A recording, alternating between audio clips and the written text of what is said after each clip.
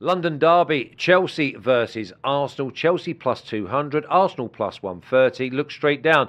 Under 2.5 goals is at minus 110. I think this is a very, very tight game. The draw is a runner at plus 240, although maybe both teams to score no is the safest way to go, Brad.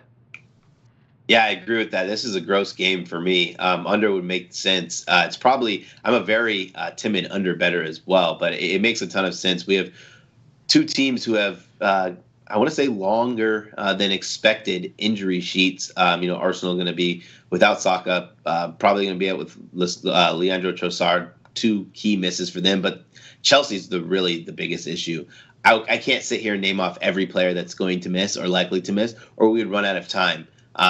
They are already a club who they underperform based on their underlying metrics. A lot of shots with a lack of quality. I don't know how that improves, especially in a derby, especially against Arsenal. For me, it was a total pass here.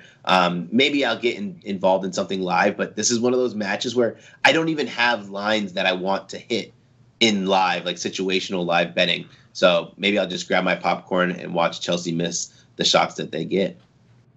I think that both these sides, they defend deep. I think probably the strengths of Arsenal on the road has actually been their defending, Marco, here, because the clean sheet against Palace, then obviously a clean sheet against Man City, but it weren't just a clean sheet against Man City. They just stamped them out. I just do not see or know where the goals are coming from, and I think that maybe 0-0's on the cards here, or you work around the 0-0, maybe 1-0, maybe 1-1. Yeah, I'm kind of straddling between the two of you, really. It's not a game I want to get involved with. It looks like an ugly matchup. But if I was to be involved, I probably would be opposing goals. I think Arsenal would have loved to have carried on straight after the Man City match with this fixture. But obviously they've had the international break now, which kind of slows a bit of that momentum, really. In terms of the away record, as you said, Flash, they've been exceptional. They've been the best team in the country or the Premier League since the start of last year in terms of their away record. 15 wins from 22, including winning at the Bridge last season. It's now 3 straight wins away at Chelsea, which was almost unheard of a decade or so ago. There's no fear factor for them here anymore. They're supremely confident. And we've talked about it previously, but their defensive record on the road in the Premier League is really eye-catching. 13 clean sheets in those 22 away games since the start of last year, just 0.82 goals per game conceded. And only 6 sides have managed to score 2 goals or more at home to Arsenal in that stretch. So they will be quite difficult to beat. There is definitely a different side to Arsenal we see away from Emirates Stadium, which is much more pragmatic, as you said, the game against Crystal Palace encapsulates that pretty well. And for Chelsea, it just still don't really know where they're at. I'm not trusting them right now. The narrative has been that Chelsea have been a lot better than their results have suggested. Obviously, they've won the last 2 games, but the schedule's been quite kind to them too.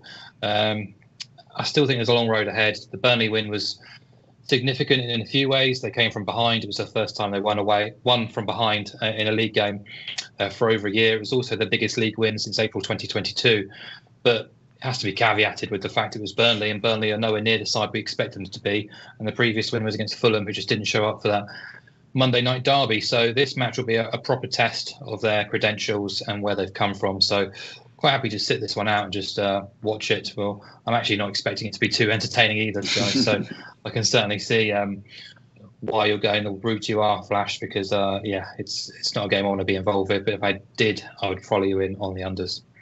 Yeah, I've gone unders. I've gone unders here because I think that the points are more important than the performance. Then we add in the schedule over the last 4 or 5 weeks of these teams. Chelsea don't know where they're at. And by the way, when Chelsea won at Fulham, they allowed 23 crosses into the dangerous areas. And I'm thinking, my God, now, okay, with Arsenal, they don't do that. So that's a bonus. Then they improved away at Burnley. The one thing that Chelsea have got is some kind of stability at the back. But Arsenal looks solid. I think this is draw half-time. And I wouldn't be surprised with the 0-0, but I don't want to get done with that last minute. If you want to go over to betus.com and bet the draw after 75 minutes and just wipe out the last 25, I think this is a draw after 75 minutes. Lockes says Arsenal price is fine. Not too sure that I want to be going with a winner here, but if you did put a gun to my head, then I suppose it would be Arsenal draw, no bet. But I like the draw because I think that these are going to be two solid sides that are going to work it out in the middle of the park, and they defend deep. I just see that both sides are going to. Both teams to score no is another way to go. Let's have a little look. Under 2.5 is at -110. First half draw +111. I'd even maybe go under 1 goal in the first half. I think that maybe 1 goal is going to be as much as you could possibly see, and it'll be a push, although I expect the market's probably at 0.15 or 0.5, but there we go. 0-0 will be lovely.